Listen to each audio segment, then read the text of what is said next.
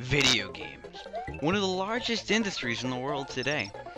But how did it all start? Well, many different people believe different things, and it all really depends on your perception of what is actually considered a video game. But I'm going neutral and going back as far as I can to find out what started it all. So, hey, I'm Pilot72, and this is the gaming years, 1947. Yeah, that's right. I said 47. If you can't believe this, it only means you're normal.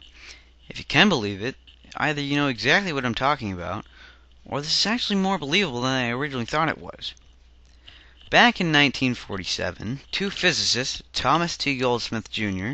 and Ethel Ray Mann, came up with the idea to make a game based on World War II era-based radar displays. The game they created used an oscilloscope for the display, and it used various knobs to play a simple game that involved firing light traces, which were to represent missiles, at stationary objects, which were represented using an overlay. It was called the Cathode Ray Tube Amusement Device. Real creative name, guys. And that's it, right there, what you're looking at. I don't have any shots of the actual gameplay, but there it is.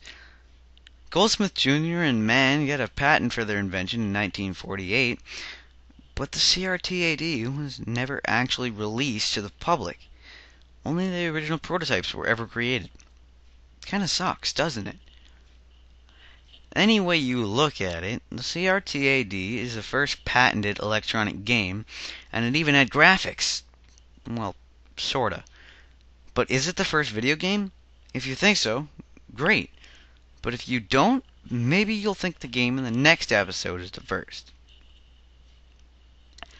That's all for this episode. Thank you for watching the Gaming Years. And check back soon for the next step in gaming, where we jump ahead to the 50s. I'm Pilot72, and I'll see you next time.